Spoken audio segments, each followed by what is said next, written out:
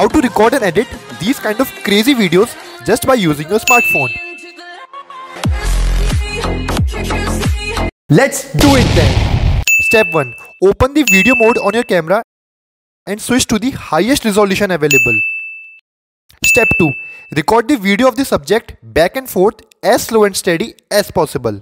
Step 3. Your videos still might be a little shaky, so we need to stabilize them a little more. For that, open the free Google Photos app and stabilize all your videos using this video stabilization tool. You will be totally shocked with the results.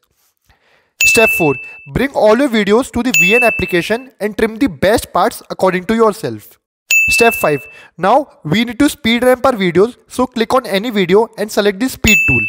There under presets, select fast in. Step 6. Once you have applied this to all your videos, choose the song and try to sync it with the videos. And boom, you will have something like this.